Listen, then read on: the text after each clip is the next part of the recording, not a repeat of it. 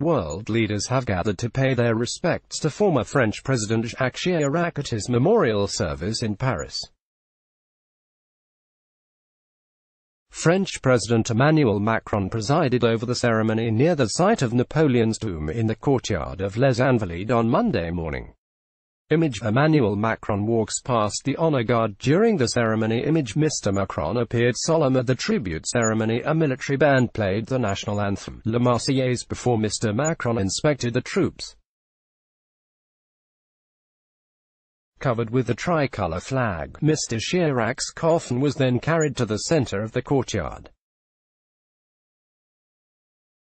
Mr. Macron, who appeared solemn and did not speak, also attended a memorial service at the Church of Saint Sulpice in the French capital alongside dozens of politicians and foreign officials. Advertisements. Some of the world figures in attendance included Russian President Vladimir Putin, a former US President Bill Clinton, former German Chancellor Gerhard Schröder and Jordan's King Abdullah II. Image Jacques Chirac served as French president between 1995 and 2007. Mr. Chirac, who led the country between 1995 and 2007, died peacefully among his loved ones on Thursday, aged 86, after years of ill health.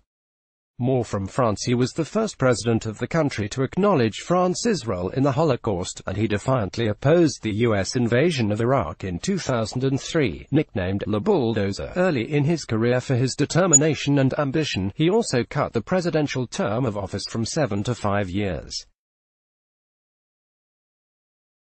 Image honor guards carry the flag-draped coffin of late French President Jacques Chirac. A private funeral will take place for the former French leader at the Montparnasse Cemetery later today.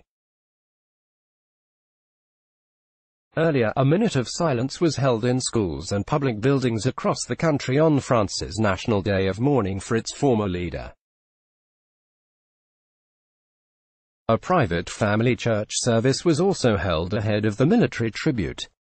Image the coffin of Jacques Chirac is carried from the Saint Sulpice Church to a waiting hearse on Sunday. Thousands of mourners paid tribute to Mr. Chirac at Les Invalides, where his body lay in state on the eve of the memorial service.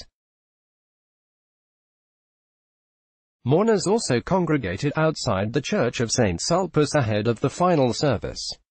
Let's block ads. Why?